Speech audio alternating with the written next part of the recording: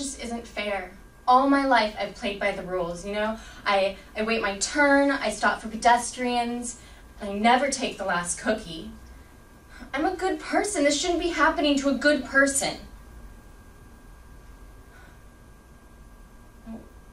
Maybe it's time for a change, though.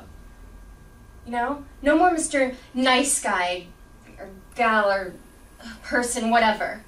You know, the world thinks they can walk all over Emily Tisdale.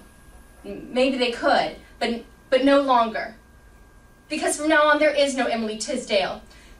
She no longer exists. From now on, the world will have to answer to Victoria Powers.